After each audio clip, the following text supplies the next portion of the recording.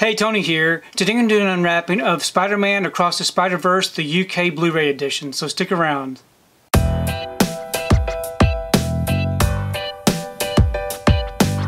So I received the Steelbook for Spider-Man Across the Spider-Verse. This right here is a Blu-ray release from the UK.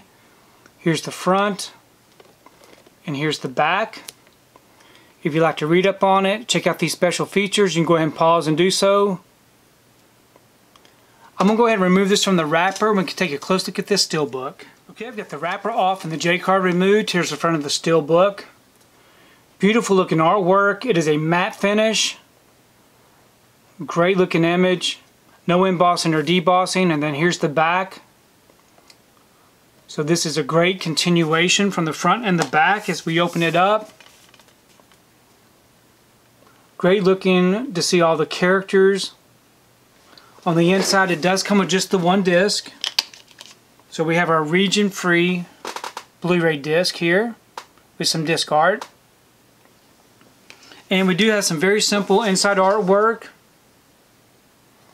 So overall, I think this is a beautiful looking Steelbook. So it's really nice to have this Blu-ray added to the collection, the Blu-ray Steelbook edition. Now, if you missed out on the Best Buy exclusive, so the Best Buy exclusive is the exact same Steelbook with the 4K included. So if you missed out on the Best Buy Steelbook, this is a great way to get this one. This right here can be located at rarewaves.com. It's still available on their website as of this recording. I believe it's around the $31.99 price point.